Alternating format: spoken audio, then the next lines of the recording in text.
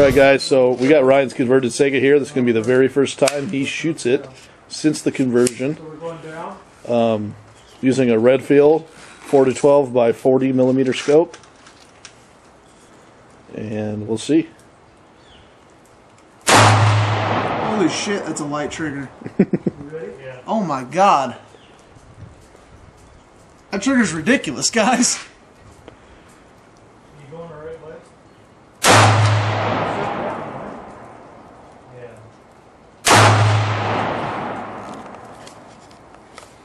You can see these guns really need a flash hider on them. Jesus. There's that Mojo sight.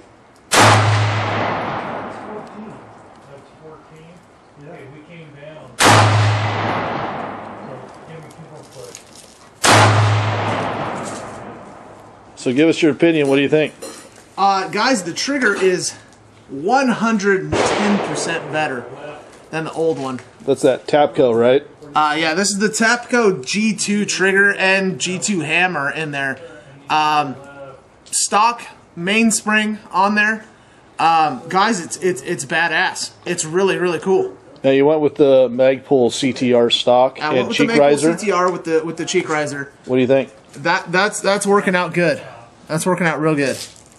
Sweet, man. Well, those are the first 2 shots, guys, with the converted Saiga 223. Looks like everything's functioning just perfect. So, yeah. Ryan's happy. Alright, guys, so here's Chad shooting the newly converted Saiga 223. It's got to come back up now. Yeah. All right. You're on the money. I'm going to win. Okay. How much up?